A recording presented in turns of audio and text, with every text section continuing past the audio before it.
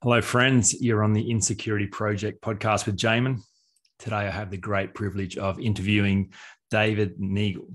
David is the founder of the multi-million-dollar global coaching company, Life Is Now, Inc. And you've been in this game for over 20 years, David. So I'm so stoked that you would be willing to be interviewed today, and I'm really looking forward to a very rich conversation.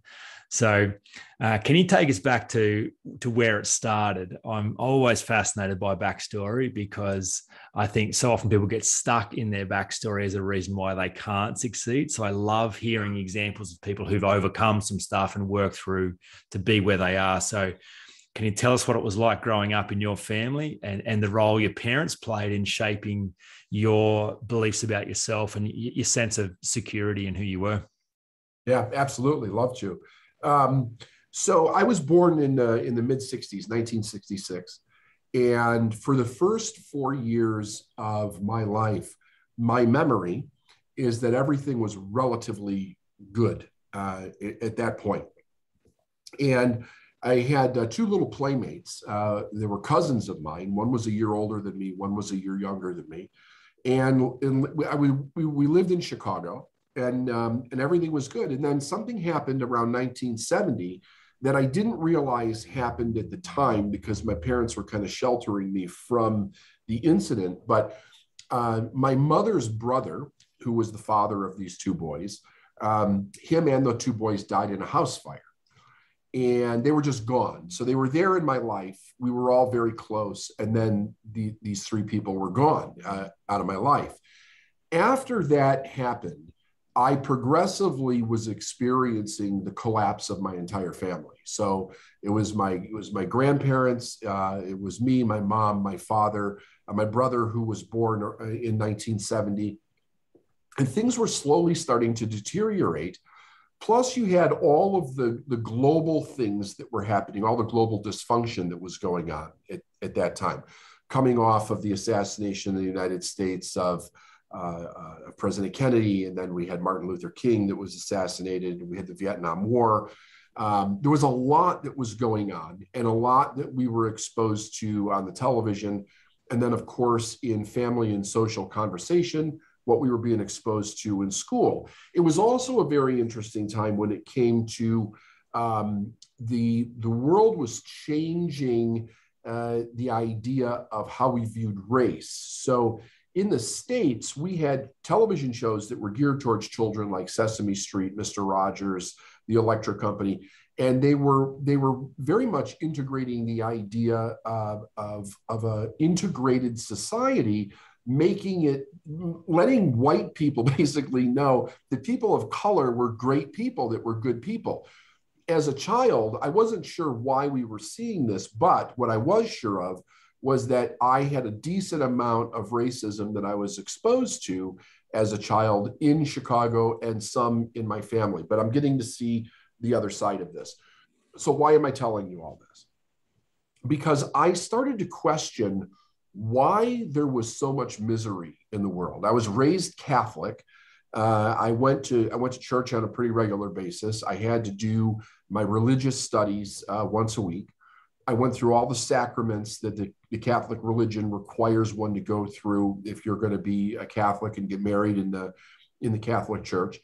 And you're being taught that we come from a loving God. So I'm hearing this on one hand, and yet I'm experiencing so much misery that's coming to me in different educational resources that we're exposed to. So the question in my mind was, why is this and what is actually the truth? When I would ask teachers about it, if I would ask my parents about it, if I would ask religious leaders about it that I was involved with at the time, nobody could give me an answer. And in some cases, I was reprimanded because they thought that I was actually causing a disturbance in the classroom by asking questions that they couldn't give an answer to. In other words, in some way, they felt that I was like embarrassing them in front of the other students. So I kind of left it alone, but it never left my curiosity. My parents got divorced when I was 13. I was kind of raised on the streets of Chicago by myself. My mother was very absent. My father moved to Arizona. And I find myself going through life very much unguided, no real parental direction, no correction, no discipline. And I quit high school at 17 years old. I get married very young and have 2 children. And I find myself in a situation where I have all this responsibility and I have no way to fulfill it because I don't have an education. I really don't have a skill. I could drive a truck and I could drive a forklift. I'm working for a food distributor and working 6.5 days a week, all the overtime that I can possibly manage. And my wife and I can't pay the bills. We go bankrupt. We have our car repossessed.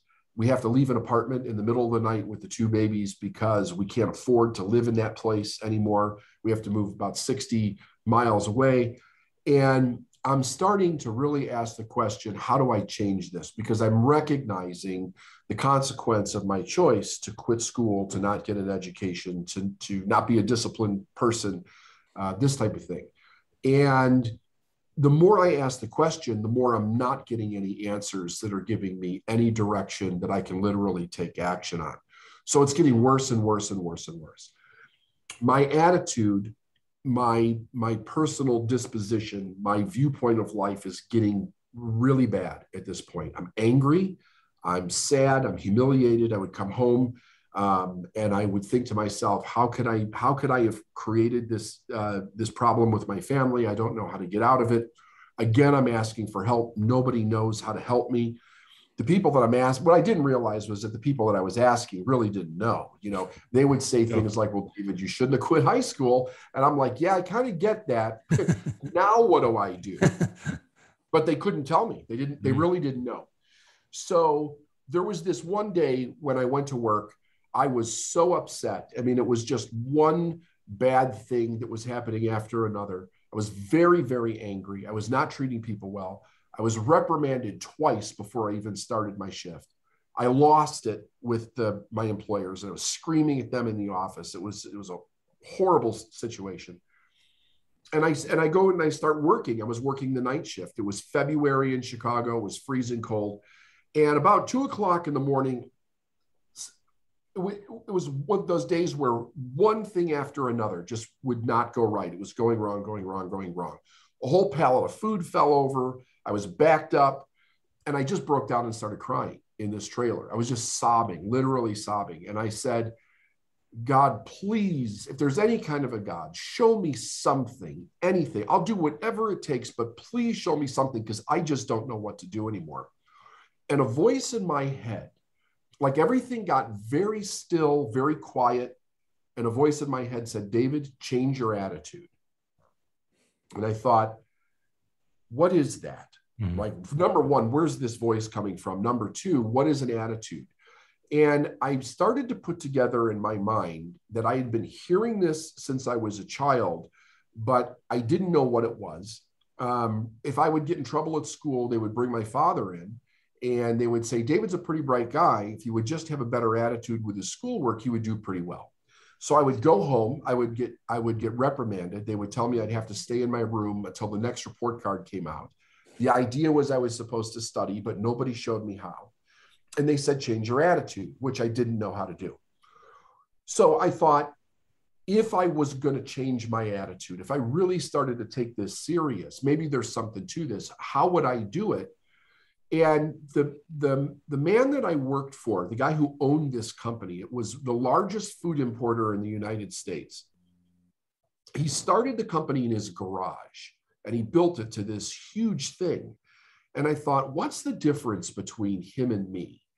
And I narrowed it down to three things. One was that I figured this guy must have really loved what he did. To start this in his garage and build it to this huge company, he must have really enjoyed it. And I thought, I hate what I do. Like I hated it, like viscerally hated it every day. And I thought, okay, I'm going to change. That's the first thing I'm going to change. I'm going to act like I love what I do. The second thing was that I thought he must have done really well. And I know that I was not doing well. In fact, not only was I not giving it my best every day, but I was really working to go home. I could not wait to get out of there and go home. In fact, I would actually frequently come up with made up illnesses, so to speak, where it would be like, if I can figure out a way not to go to work today and get paid for it, that would be fantastic. So I said, okay, that's the next thing I'm going to change. I am going to give everything my very best, and I'm going to figure out how to do that. And then the third thing was I recognized how terrible I was treating people. And I really love people. That was not who I was, but I had no emotional maturity. I didn't know how to handle my anger. I didn't know what to do with it. And I said, I'm going to start treating people with total respect. So just prior to this, I had been trying to figure out, how do I go from $20,000 a year to 40? Because I figured if I could get to 40, I could change everything. And I couldn't figure it out. Every day during my lunch break, I would sit there with a pad of paper and a pencil and a calculator. And I'm like, if I can get this other little job over here, or if I can get nickel and dime raises over there, whatever I could do to earn money, I was trying to do it, but nothing was changing. So I had this goal of like $40,000. So I say, okay, I'm going to stick to this attitude change for 12 months and see if anything happens. And I do it. The next day I go to work, I am trying to show up, acting like I love what I do, treating people with respect, like right off the bat, not even just trying it, like I'm doing it. I'm yes, sir, yes, ma'am, really being polite to people, please and thank you, the whole thing. And I'm learning what it means to give my best. So if I would do something like, my job was basically loading food into a trailer, if I would do it and I would see that I was not doing it correctly, I would go back and do it again, no matter what the price was of doing that, which meant that it was backing other people up. Like we were on this whole production line that needed to move relatively quickly. So I'm doing this. And what really blew my mind was that in 30 days, my income tripled. I went from 20,000 a year to 62,000 a year. I had a completely different opportunity show up in my life that allowed me to make this massive change really fast. And I was shocked, absolutely shocked that this happened. And so much so that I would sit on the couch with my first couple of paychecks and look at my name next to that number. And I couldn't believe that I was earning that much money. But what shocked me the most was the fact that this could happen so quickly. And I didn't understand how it could happen. And everybody around me was saying, David, you got lucky. Like, don't screw this up like you've screwed everything else up. You really got lucky here. And I knew that there was more to it than that, but I didn't know what. So I thought, you know something, I am going to read every book that I can get my hands on. I'm going to ask people, I'm going to find out what I did to change, and then see if I can keep doing that to make my life better, because I was onto something. And that was the process. That's what started me down that road. And I spent 7 years studying, going to seminars, finding mentors, anybody that could explain to me and teach me how to do better. And when I was started with the company that I was at, I started as a truck driver. And 7 years later, I was in charge of expanding that company across the country. And that was right before I left to start my own business. And I never went back to school, never took any classes. It was consistently understanding how to make myself better and start with the internal changes that I needed to make and working through what was keeping me in such a bad place. And it worked like a charm. And I thought, I love this so much. I want to teach this to other people, because I am shocked that other people don't know this. I mean, I didn't know how it worked and why people were so stuck. I didn't know. And as I began to learn, I thought, there's nothing I love more than being able to teach this to other people and watch them change. So that's how it started for me. And that's how I ended up in the business that I am. And that was 22 years ago. Extraordinary. Thank you so much for sharing that. Can I ask, were there parts along the way that you questioned your ability to make it work? Or once you'd kind of set your face like flint and decide, no, I'm going to be this guy, and you were wholehearted about that, did you find that you just kept going from strength to strength? I'm curious around, whether insecurity, whether some kind of nagging doubts and fears got in the way at all, or whether you found a way to banish those from your life altogether. I did. Yeah. So I wouldn't say that I banished them from my life altogether, but I will say that the insecurities were horrific. So what was fascinating was that the opportunity for me to change jobs was around me for 2 years. And what I learned was I couldn't see it because I was filtering everything through my pain. And I was filtering everything through being a victim and what was wrong with the world. So it wasn't that it wasn't there. I just couldn't see it as an opportunity. So my self-esteem had gotten so bad that one of the things that I was immensely grateful for was when I went to work for the new company, it was at night. And because it was at night and I was driving this truck making deliveries at night, I was under no supervision. So nobody could see me make mistakes. And I remember thinking to myself, I'm so grateful for this, because I felt like at my former job, people were constantly watching every little mistake that I made, and I didn't get a chance to actually do it right without all this judgment. So it gave me an opportunity to kind of find myself and start to build a self-esteem and some self-reliance and some self-confidence before anybody had a chance to go, David, you screwed this up again. You screwed this up again. Because I couldn't seem to get ahead of my own shame. I mean, it was just, it was really bad. So yes, in the beginning, it was really rough. Once I started to build some self-confidence, as I began to grow and the different challenges that I was taking on, I was finding new insecurities that I had, new places that I needed to learn how to manage and overcome. And that never really stopped, because every time I set myself a different target, a different goal, a different trajectory for growth, I had to overcome any kind of self-doubt or limitation that I had picked up as a child. Now, eventually that got better, but it took a long time. It took a lot of years to really overcome that.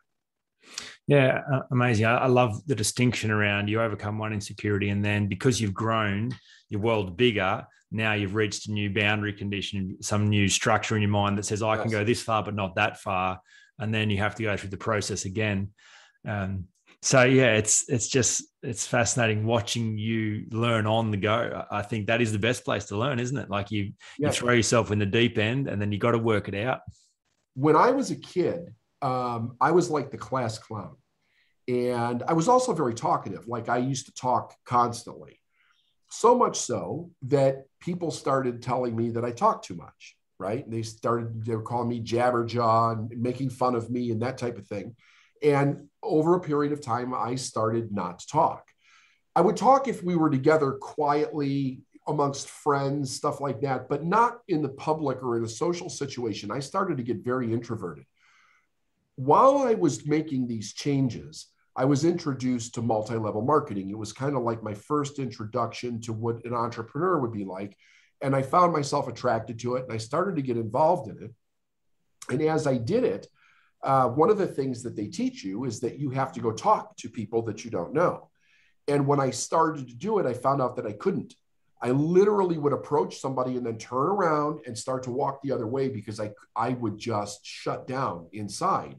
So I thought, if I'm ever going to own my own business and be successful, I'm going to have to learn how to get over this. So I set a goal for myself every day.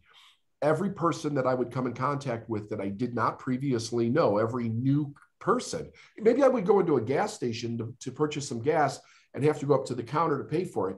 I would force myself to have a conversation, to learn how to have a conversation beyond just the casual politeness of saying, hello, thank you, how's your day? But really digging into a person, showing interest in an individual. And I had to push myself to do it. There were many times where I would literally forget what to say and have to turn around and walk out of the building. But I made a commitment to do it every day. And I taught myself how to re-engage and have a conversation with anybody at any time. So I was that insecure that I would be so embarrassed or shut down that I couldn't overcome it in the moment and literally have to walk out of the store. Amazing. Do you think that a big part of overcoming insecurity is in what you've described, the process of going, what if I was to go face the thing that I'm most afraid of and incrementally watch myself make changes and therefore see that I'm stronger than I think rather than I'm weaker than I think? Is that kind of how you conceptualize this process of building confidence? Yes, that is exactly how. And I heard the reason that I did that was because in 1993, I came home in the middle of the night from work. My wife had made me some supper. It was in the refrigerator, take it out, put it in the microwave type of thing. And I turn on the television and there's Tony Robbins, young Tony Robbins starting his first infomercial. And I that's another long story, but I ended up buying his personal power tapes that he had. And I remember him saying that he was so inspirational, especially back then. Like, he was young and vibrant and just full of energy. And he would say that you could do anything that you put your mind to if you're willing to go beyond the thing that scares you or go beyond the place that you stop. And I kept thinking, where do I stop? Right? So where would I actually start to do something and then have a conversation with myself where I would totally turn around, break my word, break my commitment, and go the other way? And I decided I'm going to force myself to go beyond that, no matter how uncomfortable it is, but no matter how like uncoordinated it seems, right? Like, it was very, very, this was not like a polished conversation. It was me struggling to find any kind of word or dialogue to be able to engage with a person. So I recognized that if I stuck with it, based on what Tony had said at the time, was that you would find the next level within the process if you didn't give up. And of course, that was true. The more I kept doing it, the more I kept finding the next level, the next thing to say, the next conversation to have. It just, one thing led to another as long as I didn't give up. It must have been extraordinary, that moment in time, seeing Tony Robbins for the first time, because he was a force of nature. Yeah. I at a garage sale, maybe 5 years ago, stumbled across an unopened set of CDs, Personal Power, Tony Robbins. Yeah.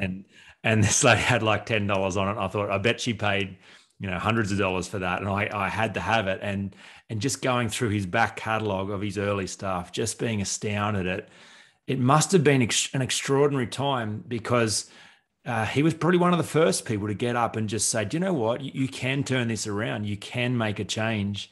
And he was so wholehearted about it, and such a big character physically and in every way, spiritually, emotionally. Can you talk us through just watching that force of nature kind of start to explode in the American scene, and then how that impacted you as you started to learn his stuff? Yeah. So I'll tell you the story. So I come home that night, I turn on the television, I'm having a bite to eat, and Tony Robbins is on there. And the infomercial was probably about 20 minutes long. And I'm watching and I'm listening to it. And I'm thinking, this guy's talking about everything that I want in life. How does he know this? And of course, then, towards the end of it, they say, you dial this 800 number. It's 3 easy payments of $167 or whatever it was. And I thought, I've got to do this, but I was scared to death to spend the money. So the first night, I did nothing. I just watched the infomercial over and over and over again until about 5:30 in the morning, and then I went to bed. The second night I came home, I wasn't even thinking about it, actually. I did the same routine every night. I got a bite to eat, sit down in a recliner, turn on the television. There he is again. And I'm thinking, oh my God, this guy's talking. This is exactly what I want. If he knows what he's talking about, like, my whole life could change. Mm. So I decide, I get up, I get my wallet off the kitchen counter, I pull out my credit card, and I mean, money was really tight back then. So $167 was like the world. Mm. And I dialed the number. This is when the phone hung on the wall, right? Dial the number, pick up the phone. And when the operator answered, I was so scared I hung up and I couldn't make the purchase. Third night, I come back, do it again. And I thought, I had to literally have this conversation to kind of con myself into it. I thought, what if he's a con man? Like, yeah. What if this is just total BS, right? Like, I don't, you hear about that kind of stuff all the time. And I thought, look, it's only $167. If it doesn't work, it's no big deal. It's not going to kill you. But if it does work, if you can learn anything from this guy, and I was really searching at the time. You see, back then, there was no Google, right? There was no internet. I literally would go to the bookstore, go to the library to try to find books, and I didn't know what I was looking for. I didn't know there was a self-help section, and there really wasn't back then, not the way that it is today anyway. So I was looking for biographies and stuff to read. Anyway, I buy the Personal Power tapes, and I really get into them. What I did, and they were cassette tapes. So I got all the music out of my car. I used to have to drive 100 miles to work one way. So it was significant. I turned my car into a learning center. It was my library. And that's how I began to learn. Well, shortly after I bought these tapes, his marketing kicked in, and I actually got a letter, and I got another cassette tape of him talking about this invitation to go to one of his live seminars. And I lived in Chicago. This was in Columbus, Ohio.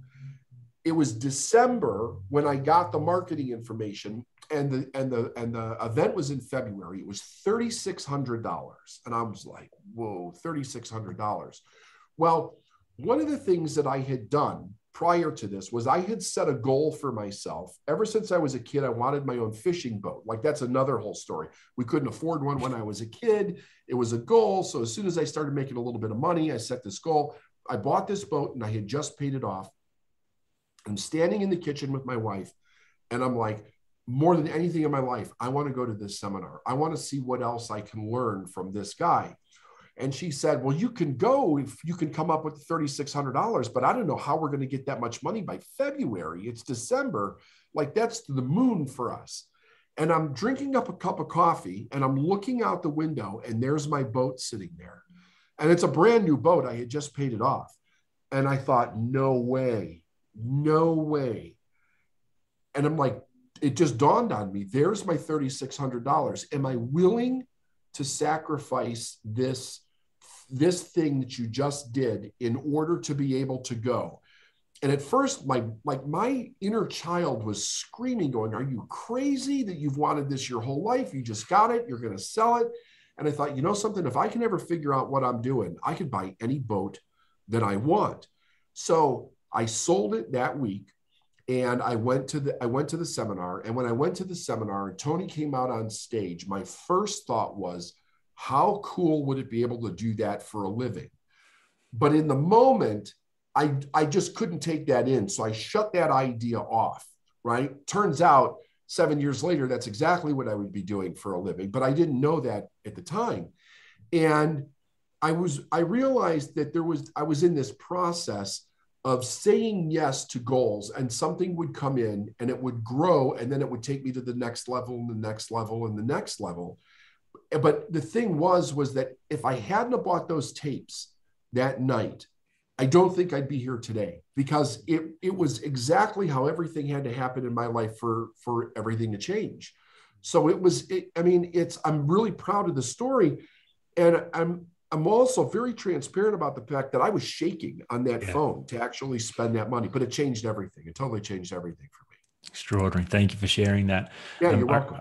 I read also that you had a near-death experience earlier on as well. I imagine that was another big defining moment that shaped you. Can you tell us the impact that had on you and how that contributed to your work? That was a few years before. It actually happened in September of 1989. I was my son was born in June, and this was in September. And my wife and I were very exhausted. He was a little bit ill when he was first born, and we had not gotten much sleep. We went on a boat with my mom, my stepdad, my aunt, my uncle, just to get away for the day and water ski. It was on the Illinois River. I got separated from the boat, and I got sucked through a dam. And I was one of only two people at that time that had ever gone through there that lived. And the other guy that went through the year before me, he ended up to be a paraplegic. And this dam was so dangerous that people would go through every year and get killed. They had if your boat broke down and you were stuck in the current, there was no way for you not to go through this dam. Like, it was run by the Army Corps of Engineers. There was no way to get out of the current. So anyway, I went through this thing and lived. I broke my back and I had some other injuries, but nothing, that was going to maim me forever. And what it did, though, was that I realized that day that life is short and we don't know how long we actually have. And up until that point, I had no urgency to do anything. That gave me urgency. It also gave me the belief, I created the meaning that I was here for a reason. I didn't know why, but I thought, if I lived through this, there must be a reason that I lived through this because so many people had died before me going through this. So it gave me some meaning, it gave me some focus, and it helped me realize that if I'm ever going to do something, I need to do it now. And I recognized that throughout my life, I had a little bit more of a sense of urgency to pull the trigger and say yes with things than most of the people that were around me. And I think it was caused by the fact that I know that I'm not going to be here forever. So if I have the opportunity now, there's a reason for it. And I need to say yes to the opportunity and really give it the best that I can. Yeah, amazing. Okay, so fast forward into starting your own business and actually replicating something you'd seen in Tony Robbins and going, okay, I'm going to be someone who helps people and helps people grow and change. Can you tell us about the inception of that company and some of the experiences around what you learned around empowering other people? Yeah, absolutely. So in the mid 90s, around 1995, 96, when I was involved with this network marketing company, one of the people that was doing a tremendous amount of work with that company and the folks that were involved with it was Bob Proctor. And he was always speaking for the company. His wife was a Royal Diamond distributor with this company. And I started to learn from him. I didn't even know who he was at the time. And somebody said, have you ever heard of this guy? And I said, no. And they gave me a couple of cassette tapes called Bob Proctor Live in Orlando, I think, if I remember right. Anyway, I was listening to them, and Bob filled in a big part of the puzzle for me that was a question that nobody else was fulfilling, not even Tony. And that was, how does the spiritual aspect actually come together with the self-improvement part, the success part? I had major conflicts with that in my life because of how I was raised and being raised Catholic. So he was answering those questions. And I thought, I have got to work with this guy. Like, this is the guy that's going to be my mentor. So I worked really hard to try to get myself into that position. And in the late 90s, I got an opportunity. He said, when he first started doing this, actually, I was in the very first group of people that he was selling facilitatorships for. He would train you to teach his seminar. You would buy the rights to be able to do that. And then that's how you would start in the business. So that's how I started. And I think, so that was like in 1999. And I went and I got trained by him. And then I started doing seminars based on what he taught me. So what was really cool about this was I had so much drive that I was putting more people in my seminars that he had putting in his seminars in his business. So a couple of things came out of that. One, he asked me to come train his facilitators on how to sell because they were not doing well at all. So I did that. And then after a short period of time, he said, why don't we start a business together? And we started our own seminar company. I got to travel with him around the world, and we would speak together, and then we would do seminars. We would sell seminars and do them. And I mean, we worked together for 5-6 years, and it was the best education that I've ever had. I got a business education. I got a seminar education. I got him as my mentor. It was all condensed like into this package.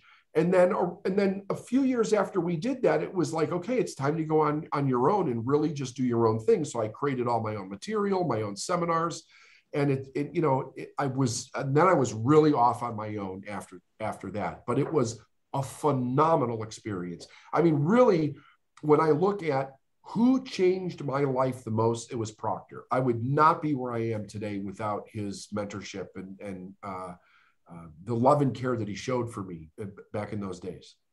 Extraordinary. Would you be able to summarize the missing piece around the spirituality and success? Is there a way that you could describe what he added that Tony didn't for the audience? Well, I think so. The first thing that he added was the idea that there was not a difference between the spiritual and the physical, that it was actually one. And what he did was he taught, and he still does, he taught you how to use the spiritual principles that you were learning, depending, like whatever religion you were in. He would teach people of all religions, and he would say, listen, I'm not here to change your religion. I'm here to teach you how to use it. Mm-hmm. So it was coming from the idea of a universal and a spiritual principle. And how do you think? What are your thoughts for? How do you use your thoughts? How do you use your emotions? And how does that then move into the actions of what you're doing? So the thing that made the most sense to me was that everybody had a purpose, and it was a spiritual purpose first. literally coming to fruition on a physical level. And that everybody, like part of our job would be to find out, what is your purpose? If you think about it, every form of life does not question what its purpose is, except for human beings. Mm-hmm. Most human beings don't even realize they have one. So if you can understand how to find out what your purpose is, and then how to use it based on spiritual or universal laws, success is not something that happens by luck. It happens by design. And I had no idea that was even possible. I mean, I was raised with the idea that you had to be lucky, or you had to know someone, or you had to be a little dishonest to be really successful. I mean, that was true. That's how I was raised. Yeah, sure. So when he brought the spiritual piece in, I realized that it was all part of the same thing, and that there were actually principles that you could use from a point of understanding to be successful. And it started with understanding who you were spiritually and who you are physically, and how those two things interconnect and manifest into the physical world as your life, or the success that you want, or a business, or a relationship, whatever it might be. Yeah, that's extraordinary. It's incorporating it is what it is. Okay. Yeah. Magnificent. Thank you for sharing that. So many tangents to take. I've got to go back and pick up something that you said around turning your car into a learning center.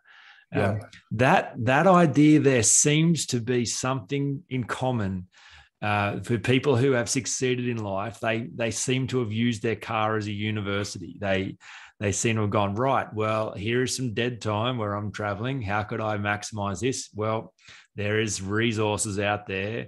People have got content. So how could I get that? And I think, back then it was tapes in your cassette player.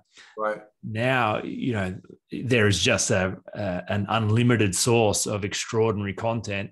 That seems to be a no-brainer today. If you're not using your car as a university, I'm like, wow, how did you miss that was a thing? That seems to be 101 for self-improvement. Get some stuff happening when you drive in your ears. Yeah. I went to Honda Civic University is what it was. Yeah. Extraordinary. Were there any other key books along the way that have been instrumental in your journey? Books that maybe you still recommend to other people? Well, so I mean, Think and Grow Rich was a staple, because it was Proctor really introduced it to me. He also introduced me to Earl Nightingale, Lead the Field, and that type of stuff. But there was a book that I picked up around 1996, 97. That it really shifted something inside of me like no other book had at that time. And that was The Science of Getting Rich by Wallace Wattles. And what it did for me was that in my body, in my mind, in the way that I felt, it was almost like I could feel that the universe operated in a certain way that supported the idea of life. But I couldn't conceptualize it. I did not have like an intellectual picture of it at the time. And I had heard about this book for a while. For some weird reason, I thought it was a book on economics. I didn't know what it was. Eventually, I got my hands on it and I sat down. My family had actually gone out for the day. And I sat down on a Saturday afternoon and read this book. And I broke into tears when I was reading it, because the way Wattles wrote that book, he put it in an order that made sense to my mind. And it was like all of a sudden I had a picture on what I already knew was true, but I couldn't seem to get it in the proper order. And that book put it in the proper order. So that book, it moved me miles ahead very, very quickly, because now I had an image or a conceptualization of what was going on. And I could use it better. I could also explain it better. And that's when I actually started coaching or mentoring people that would just ask me for advice. Because one of the weird things that happened was, as people saw me becoming more and more successful, they would kind of grab me and pull me on the side. And they're like, what are you doing? Like, I can't believe this. You were this guy a few years ago that quit school and you weren't doing nothing. And now you're making all this money and you've got all this opportunity and everything. What is actually going on? So I started saying to them, here, do this, do this, do this, or recommend a few books, whatever. I wasn't charging anything, and I was like just trying to help people at the time. And the people that would actually take it serious and do it, you'd watch their lives change relatively rapidly. So I thought, that's really fascinating. And I loved it. Like, there was a love and a passion for being able to do that. And I thought to myself, wow, if I could ever do that for a living, that would be absolutely phenomenal. And of course, that came a couple of years later. But to answer your question, The Science of Getting Rich was the book that moved me ahead first. There's been a lot of books since, but that was the first one that really did something for me. Wow. Okay. Thank you. I haven't even heard of that book, so that's straight on the list. Thank you. Yeah, I think it was written in 1911. Is that right? Wow. Yeah. I do love the people who said it first and said it best. The books that have stood the test of time that we all grow from and glean from. So yeah, I'll definitely find that out. So tell us, in today's world, the work that you're doing with people around empowering them and helping them with their mindset and their beliefs about who they are. Can you tell us what your work's like today and who you get to work with? Yeah, so that's a really great question. When I first started, I was working with anybody. I was just trying to help everybody and anybody, and then I had to learn about business and to put it into a business and what that actually looked like. And I found that I really loved entrepreneurialism. I think I had a penchant for it. I loved it. I loved the people. I loved the energy, and I started focusing on individuals that were very stuck in their business because of their mindset. And I realized that with just a few little tweaks with most people, I could really help them move it along pretty quick. So most of the people that we work with today are business owners, and really pretty well-established business owners. So we help them with a lot of mindset stuff that keeps them stuck either in how they're progressing in their business, whether maybe it's something that's going on in the craziness of the world right now, or maybe they're a little lost in their life for what it is that they want to do. We do work with people in many different areas, but primarily it's business people that we work with. And we help them get really in tune with what do they want in their heart. The first idea for me is not how much money they're making. It's, are you happy, right? Do you wake up every morning and you're really happy? Like, is the idea, I get to do this? Or do you wake up and go, oh, hell, I have to do this? I think we should wake up and go, this is an amazing life. I really get to do this. And I get to do something that makes a difference in the life of somebody else.